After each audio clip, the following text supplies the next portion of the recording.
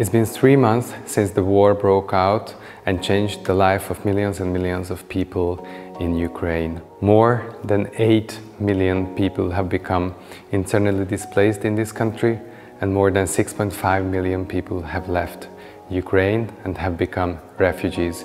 Huge numbers, but we know that behind these numbers there are a lot of sad stories, there are a lot of tragic stories for families, for people who have left their home, who have lost everything and who need our help. I think many of us experience that people around us are getting tired of this war, and we are kind of getting used to the fact that there is a war going on.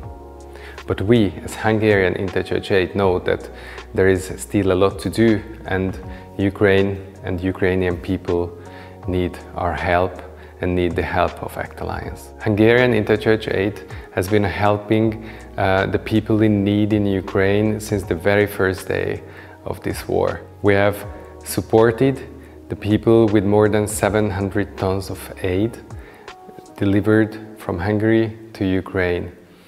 We have supported more than 250 shelters in Ukraine who are supporting internally displaced people.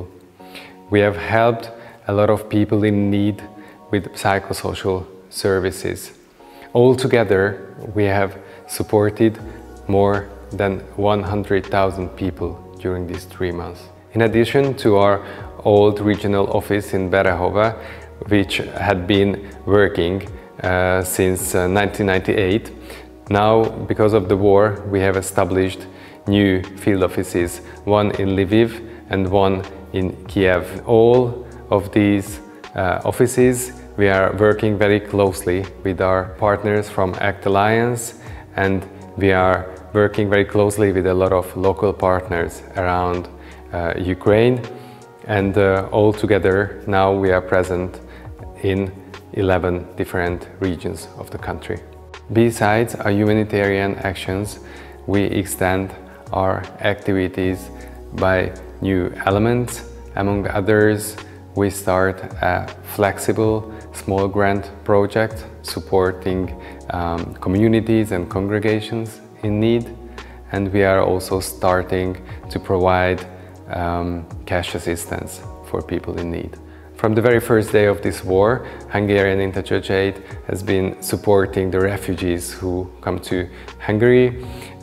We have been there in the Bokhol, which is a transit point in Budapest, where we are providing the refugees with urgent support according to their individual needs.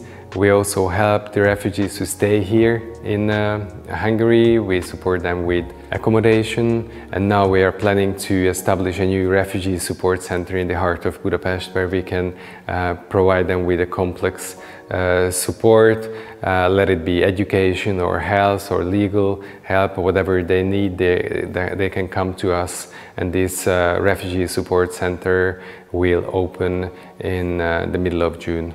Our work would not be possible without the support that we are getting from all over the world and from our partners in ACTAlliance. So I would like to thank you for all your support, and please keep following us and keep supporting us, because the need is still huge in Ukraine.